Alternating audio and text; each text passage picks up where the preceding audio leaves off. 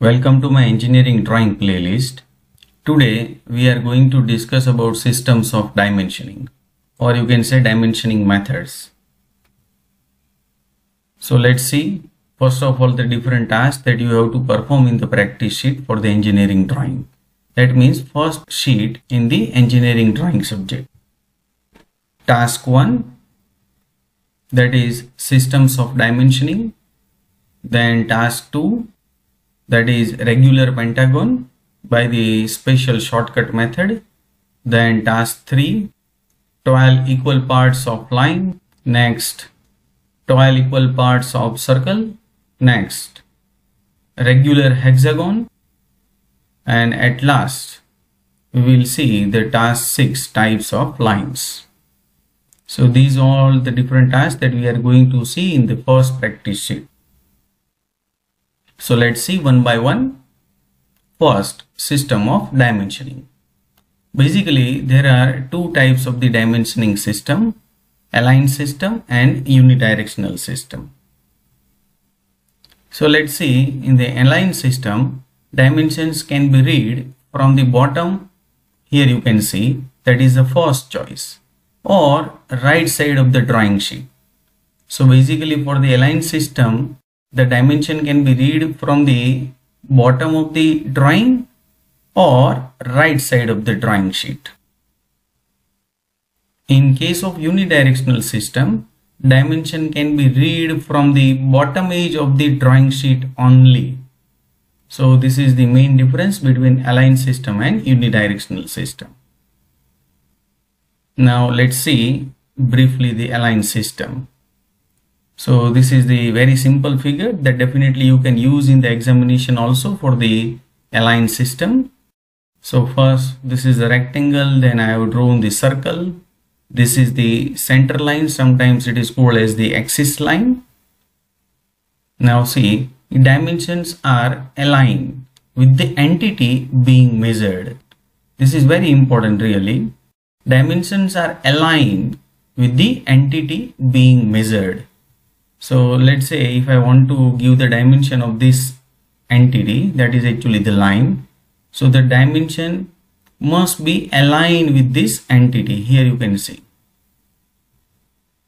Next, they are placed perpendicular to the dimension line. So this is actually the dimension line and perpendicular to the dimension line. So here you can see exactly. So the dimension must be perpendicular to this line. If I want to give the dimension here, then once again you can see this is the dimension line, this is called as the extension line, and dimension must be perpendicular to this dimension line. They may be read from the bottom. Here you can see this both dimension can be read from the bottom side of the drawing or right side of the drawing sheet if lines are in vertical position. Dimensions are placed at the middle and on the top of the dimension line. Here you can see.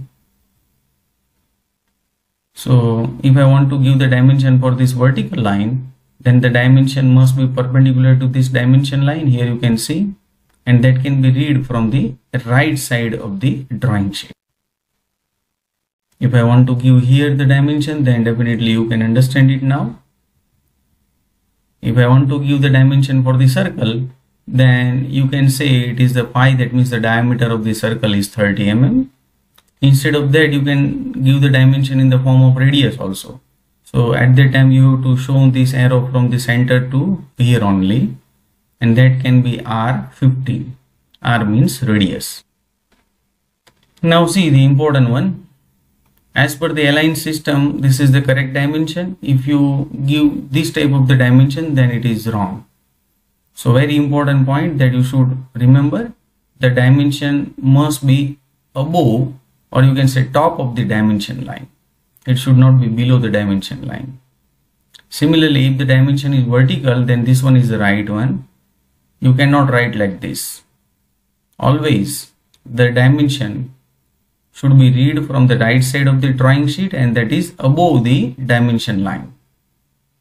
And here it is also absolutely wrong because of it is not perpendicular to the dimension line. Now second one, unidirectional system. So once again consider this figure that exactly we have discussed in case of the aligned system, so that exactly you can understand the difference between aligned system and unidirectional system. Dimensions are placed horizontally. They can be read from the bottom edge of the drawing sheet only. Dimensions are inserted by breaking the dimension lines at middle. So here you can see the dimension is like this. It is placed horizontally. Here you can see they can be read from the bottom edge of the drawing sheet only.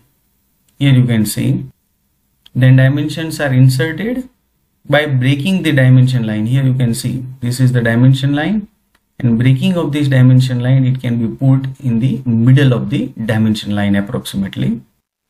If I want to give the dimension over here, then you can see the dimension line is break over here, and you can write the dimension exactly at the middle of the dimension line. Similarly, if I want to give the vertical dimension, then it can be like this. Keep in mind this, the dimension must be read from the bottom of the drawing only. Similarly, if I want to give the dimension from here to here, then it can be like this. Similarly, you can understand if I want to give the dimension of the circle, then it can be in the form of pi or in the form of radius r. So this is the correct one. As per the unidirectional system, this is incorrect. So this 90 cannot be seen from the right side. It can be seen from the bottom portion of the drawing only. So this one is the correct according to the unidirectional system.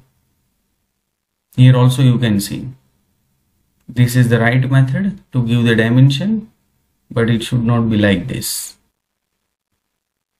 This is the right method according to the unidirectional system if the line is in horizontal position. So at last, difference between aligned and unidirectional system. It is very important for the exam point of view. So already we have discussed. So once again, see briefly, in the aligned system, dimensions are aligned with the entity being measured, whereas in case of unidirectional system, dimensions are placed horizontally. Here, in case of aligned system, they are placed perpendicular to the dimension line. That means the dimension are placed perpendicular to the dimension line. They may be read from the bottom or right side of the drawing sheet. Here in this case, they can be read from the bottom edge of the drawing sheet only. Next, dimensions are placed at the bottom and on the top of the dimension line. Here, the dimensions are inserted by breaking the dimension lines at the middle. So this is a very important difference between two different methods for the dimensioning. You can follow any one method in the particular drawing, but you cannot mix this both system in a single drawing.